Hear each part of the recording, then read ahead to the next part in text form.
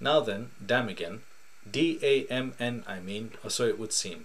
As a verb we come to use to, in my personal, humble and modest view. We are not going to damn the new product, explain, in a manner crystal clear and totally plain. Words the thesaurus naturally doesn't lack. Condemn, censure, denounce, attack. A foe, friend and foe. I speak in a manner I consider rather wise, revile, find fault with, criticize. A description 3 we can see. Give something a bad press, deprecate. Are two descriptions, I believe, mate.